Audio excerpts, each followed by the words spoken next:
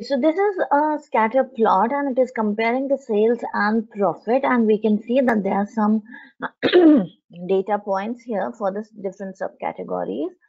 And just by looking at this scatter plot, we can identify some pattern in the data. For example, here we see this one particular data point, it has a high profit as well as high sales, whereas others are more or less in this range. So sets are something that help us to identify subsets of data. So we can create sets, identify some common patterns, some condition, or some criteria based on which we want to group together a subset of data, and then we can go ahead and create sets and then use those sets in our visualizations across the workbook. So that is the use of having a set. So how do we create a set? Okay, so let's go and create a new worksheet and try to compare our sales and profit. So we have the sales here. Let's bring the profit. Okay, let's bring the profit over here. Let's bring the sales over here. Okay, and then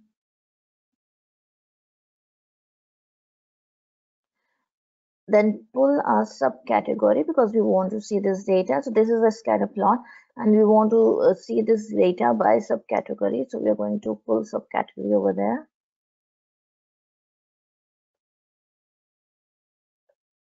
To the details tab. So now we can see the distribution of this data. We can see that these are all the different data points for the different categories, and most of the data points are concentrated in this region.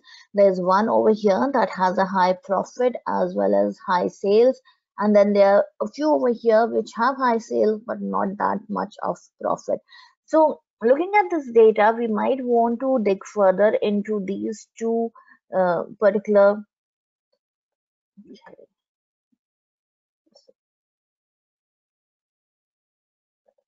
Okay. We might want to dig in more deeper into these particular sets of data points, and we might actually want to create sets to have these data points or based on some other condition that we can then use in our visualization. So how do we go and create sets? So there are different ways of creating sets. First step is you can go to your dimension and then you can just click on the drop down, go to create over here, and there's an option over here to create a set. So we can just click on this and then you can give it a meaningful name. So let's say we are now trying to identify products which are the top 10 products by sales. So let's say top 10 sales, right? So they are different they are the same as we use for other filters or parameters. There are different options. You can have the general tab where you can just select the values from this list, all values or any particular values. So you can just click on the check boxes to go and select any particular values if you want to select particular values, or you can give your own list of values, or you can go to the other tab over here, condition, where you can specify some particular condition. So you can specify that you want the average sales to be equal to or greater than some 500,000 or some such value, or you can go to the top option over here and specify the top filter. So we are going to say that we want it to be by field. Excuse me. Okay, and we want to identify the top 10 by the, let's say we want to identify it by sales, the sum of sales. So sales, sum of sales, that is what we want to identify. Okay, as soon as I will click on OK, you can see that there is a pane over here for sets. So whenever you start creating sets, you will see that this pane appears on the left hand side and you can see your set that has been created over here. Now we can just click on this if we want to edit the set or we want to duplicate the set. We can make our changes over here, or we can even delete the set from here. So now we have created this one particular set. Let's see how this actually works. So let's go to another sheet and try to understand how this works. So what we have said is we have top 10 subcategories by sales. So if we take sales over here, okay, and we take the subcategories. So now we have the subcategories by sales, a simple bar chart. Now we want to include our set over here. So if I just drag and drop and include it on the rows again, you can see how this works. Okay, so we can see in and out values for this set, and we can see that all of these are out.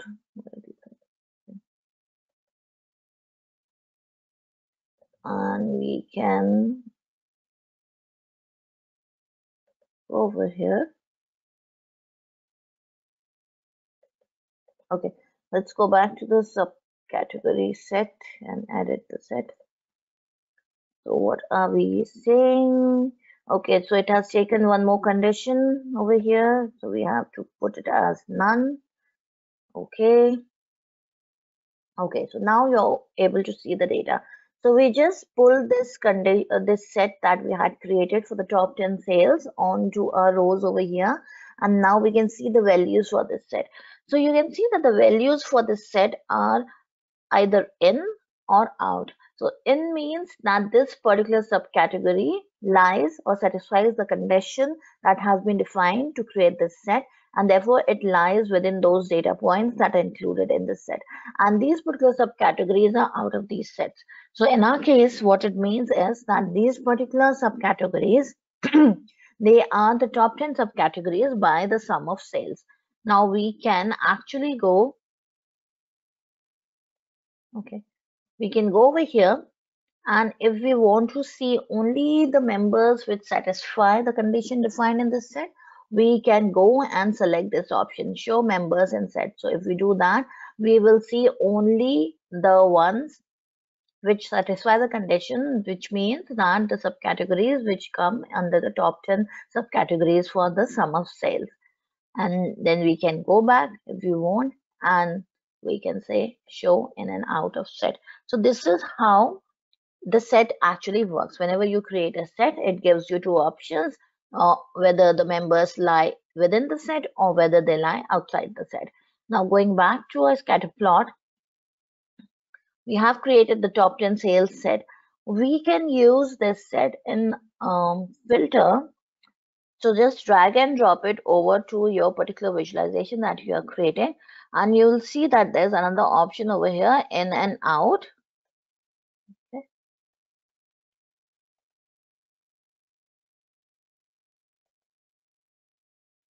And we are just going to remove this filter for now. Okay, and now we can see that the two options to the set, in and out, and you can see that they have been distinguished, the data points have been distinguished by different patterns over here or different shapes over here. So in is circle and out is square. So we can just distinguish looking at the graph that this is the one that lies outside the set that we created, and these are the data points that lie within the set that we created. So we can just choose from here as well, in and out.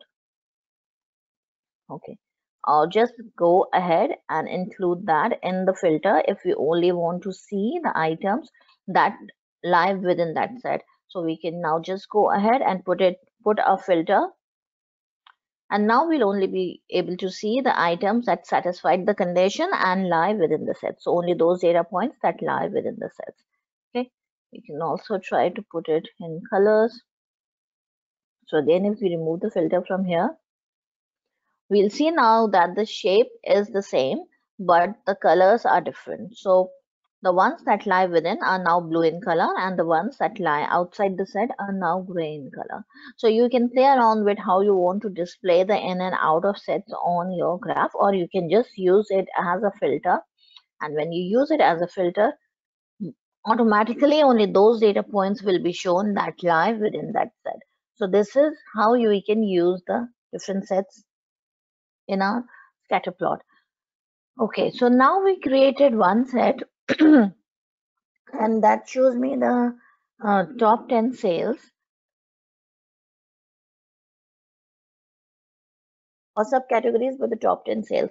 Now, what I want to do is I want to create um, another set of data points that show me the items that have the or the subcategories which have the bottom five, which are the bottom five in uh, terms of the profit that is earned on those subcategories. So now I'm going to go to subcategories once again and click over here and say again go to create and say set, and this time I'm going to name it as bottom 5 profit, and I'm going to go directly over here top and go to by field, and this is not top this time, this is bottom, and I just want to select 5 bottom values based on the profit. So this time I'm going to go over here and select profit and sum of profit, so that's okay, and just say okay. So now I have another set created, which I can see on the left hand side. It has also been included in the sets pane. So now I have this one created as well. So now I want to see the subcategories that have, or let me just bring it to the view once again. If I just bring it to the view, I can see that I now have my in and out as this, okay, because this is only in. So within the top 10 sales, these are the ones that lie, the ones that you see in circle are the ones that are lying within the bottom 5 profit range, and the ones which are square in shape are out of that range. So it's kind of an intersection of the view that I'm able to see here. But I actually want to create a set that only has those subcategories which lie in the top 10 of sales and lie in the bottom 5 of profit. So I can analyze that data and then frame my strategies around that point, because those products or those subcategories are selling well, but they're not earning enough profit. So I want to analyze data in this pattern. So what I'm going to do over here is I am going to select the two different sets that I want to combine. So I'm going to select those two different sets, top 10 sales and bottom profit, and then just click on them, right click on them, and you'll get an option which is create combined set. So now I can combine the data from these two different sets and create a new set with the combined data. So I'm going to click on the create combined set. Again, we can give it a meaningful name. So top 10 sales and bottom 5 profit. Okay. And now it gives us a few options and asking us the different ways in which we want to combine. So our sets are the bottom 5 profit and the top 10 sales, which we want to combine. Do we want all members in both sets? So all members in both sets is like a union all. So we are saying we want to have the members which are top 10 in sales, as well as members which are bottom 5 in profit. So we are just combining the data from two sets. So if we have 10 in one and 5 in the other, we want to combine the data from both the sets together and put it in this combined set. Okay. Another option is that you want the shared members in both sets. So only ones which come in the top 10 profit list, top 10 sales list, as well as in the bottom 5 profit. Only the ones that are shared across these two different sets. That means it's like an intersect happening. Then this is bottom 5 profit except shared members. So this is a left join on bottom 5, all the members from the bottom 5 set, but only the matching members from the top 10. And then this is again a right join happening. So top 10 sales except shared members. Oh, so this is not exactly a left join or right join. This is except shared members. So we want all, we are actually excluding, we want the top 10 sales and any of those sales which are also any of the subcategories which also lie in the bottom 5 profit, we want to exclude it from this list. Okay, so these are the different ways, and if you just look at how they're displayed over here, you will get an understanding of what actually is happening over here. Okay, so this is all members is intersect, this is these two are exclude basically. Okay, so we are going to go with the intersect because we want to have a common set of subcategories which share both the characteristics of top 10 sales as well as bottom 5 profit. And we're just going to say okay. So now we have another set that has been created over here, which is top 10 sales and bottom 5 profit. So now we're going to remove all the filters and all the other sets from our view. So now we are back to the original scatter plot that we had created, right? And now I have this one set that I want to basically analyze, which is top 10 sales and bottom 5 profit. So I'm just going to drag and drop it to my scatter plot, and I'll get two options over here, which is in and out. And I can see the ones in the circle. So these are the three which have the top 10 sales. So they come within the top 10 sales, as we can see from this particular axis. They have sales greater than 10K, but their profit is actually in negative, as we can see from here. All right. So these are the subcategories that are having good sales, but they are making losses for us. So this is the category that I want to analyze. Okay. So this is the way I can identify the data based on this criteria. If we go back to the other sheet that we created and take out the previous filter, so we have subcategory and sales, and we just bring this set over here which we created. So now we can see the ones, or we can just tell it to show the members in the set. And now these are the ones that we should be concerned about because they're having good sales, but they're not making profits for us. So these are the subcategories that I need to focus my attention on or frame my strategies around for better profit, right? So this is how the sets would help in analyzing the data. Now going back to this sheet and removing this set that we created from here.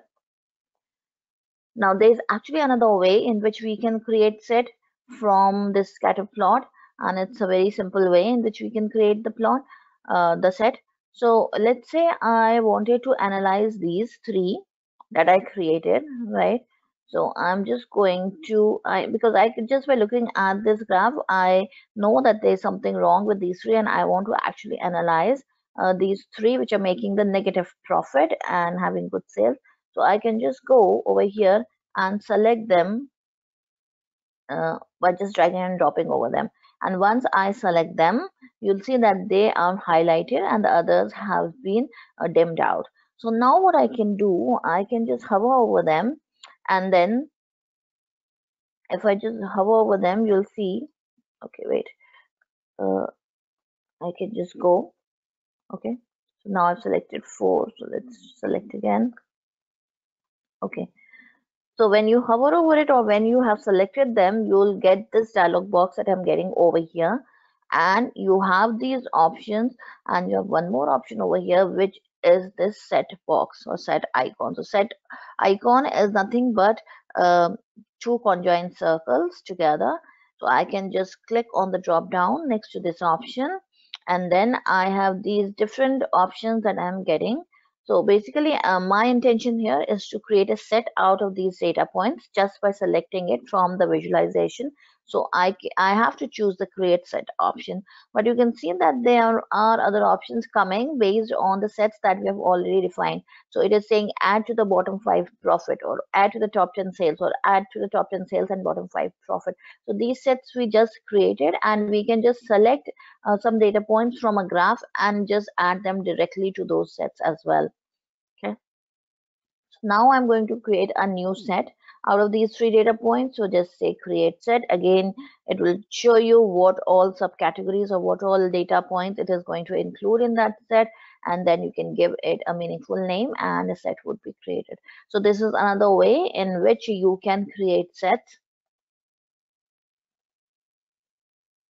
uh, from your scatter plot. So that is just another way in which the sets can be created from the scatter plot.